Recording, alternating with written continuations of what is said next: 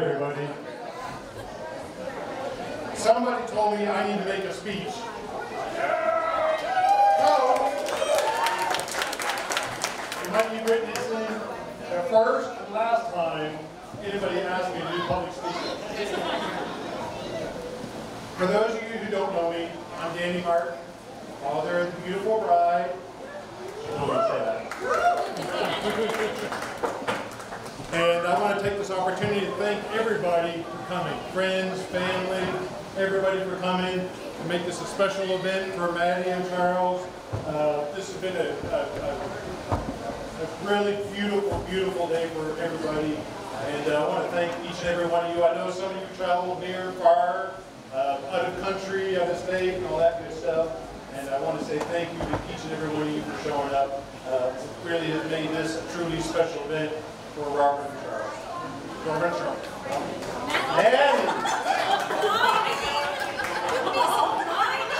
Miss Maddie.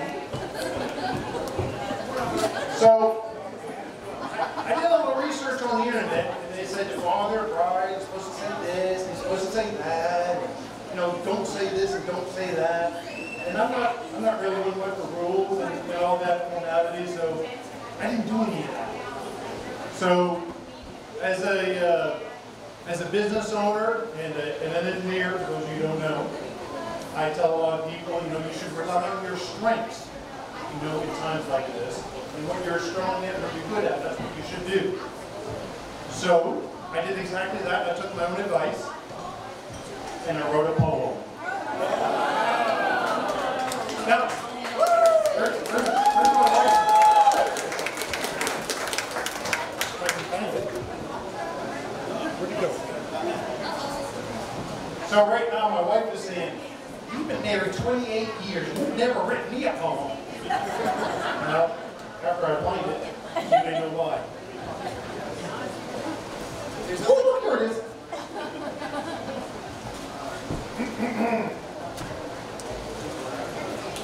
I wasn't memorizing this. There's 2 pages. Maddie. From the day you were born, you loved to cuddle. Almost most of the time, it was to get out of trouble. Growing up, your room was always a mess. What's growing under your bed could be anybody's guess. As a father, I tried to keep shoes on your feet.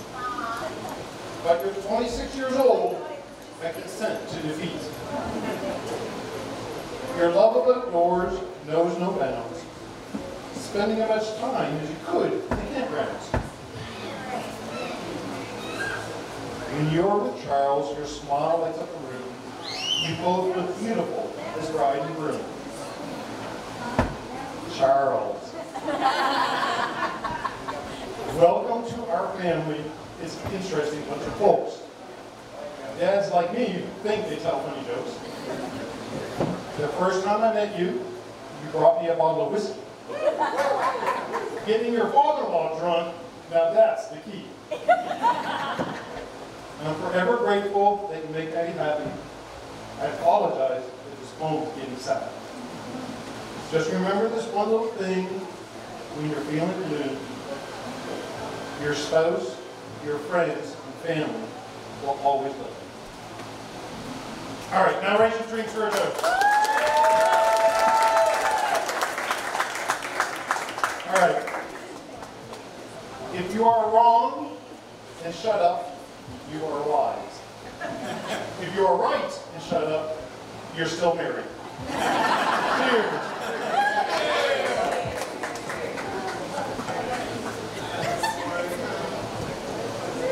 Oh, yes, it's me. Sorry.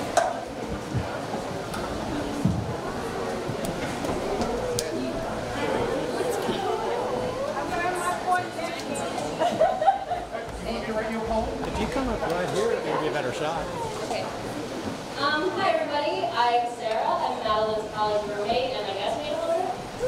When I first met Madeline, it was raining and she looked absolutely miserable in a blue raincoat. I had convinced everybody to go to this thing called Jack Camp for student at Boston. Terrible idea.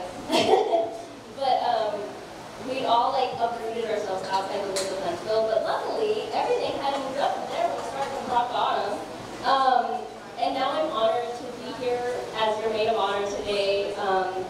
it's been such a joy to not only grow up with you, but to watch you grow into the adult you are today and to honestly the astounding woman you have become. And I know I can't always be there for you to poke you with the stick so you get your work done, but I promise Emily and I are always here for you, whatever you need us, whether it's to write your vows the night before your wedding, or to lay the soap. So we love you, you're amazing, we're always here for you, and Charles, you got really, really lucky with this one, so congratulations on your wedding.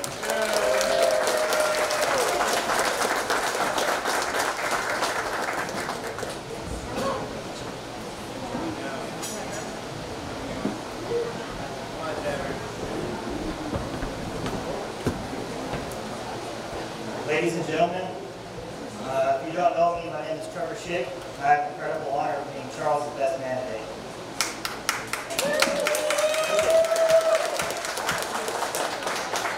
Loyal, caring, sincere, honest, good looking, and a great man.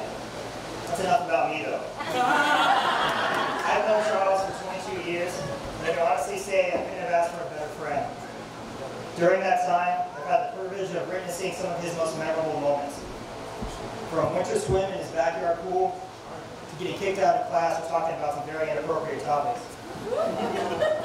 One of my favorites is when Charles and I caused the installation of speed bumps in the parking lot of the subway we used to work at. I'm still proud of that. After our closing shifts together, we would both get in our Mustangs and proceed to do burnouts and 0 to 60 tests while dodging the patrolling security guard that would roam the area. Great times, great times. But today isn't just about Charles. It's about him and Maddie. The moment Chuck Henry met Maddie, it was like the world changed for him. He was suddenly happier, more thoughtful, and let's be honest, absolutely obsessed with her. I don't think you can go 10 minutes without talking about Maddie. Maddie, you look absolutely stunning today, and I think I speak for everyone when I say you bring out the best in Charles. It's clear to all of us how deeply you care for each other.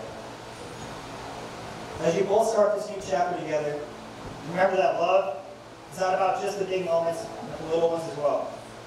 It's about laughter, patience, and supporting each other through thick and thin. So let's raise our glasses to love, laughter, and happily ever after. To Charles and Madeline, may your life together be filled with joy and adventure. Cheers.